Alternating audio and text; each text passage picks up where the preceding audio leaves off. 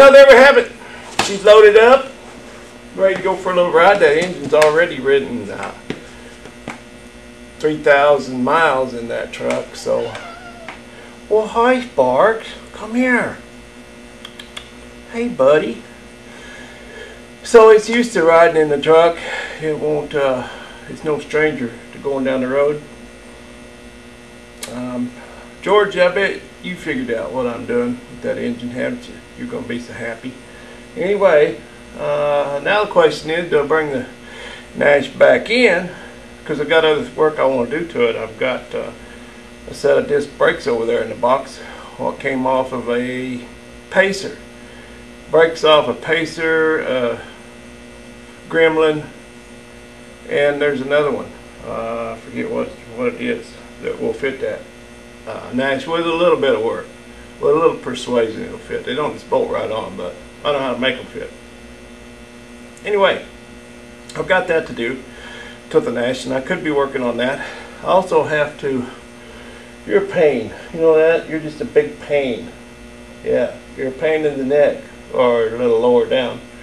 Anyway, I've also got to change out some air hoses on my airbags and my air system on that Nash to kind of speed up the raising and lowering. It's got little 1/4-inch hoses, and I've been reading up on that a little bit and talking to some guys, and they say, yeah, you need some bigger hoses. So I'm gonna do that. That's one thing that's in the works. But something came in the mail today. My Diodero lights, my bronze light strings came, and you know what they're going on. So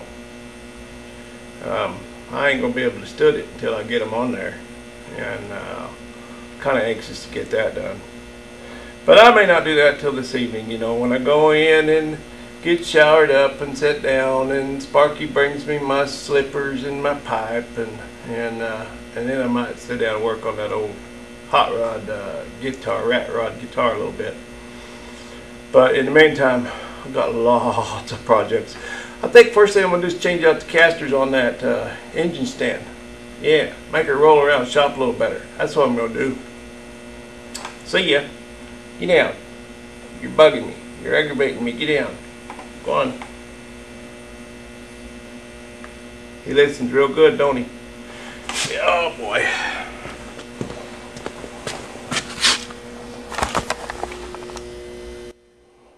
Hi, Barks. Idiot. Idiot.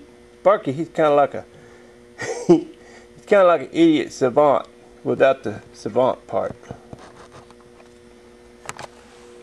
But he's happy. Happy in your ignorance, aren't you, Sparks? Sparky. Yeah. All right. Thank you. Well, I'm glad I did it the way I did when I put these wheels on this engine stand, because all I did was I had bolt holes in it, in the mounts.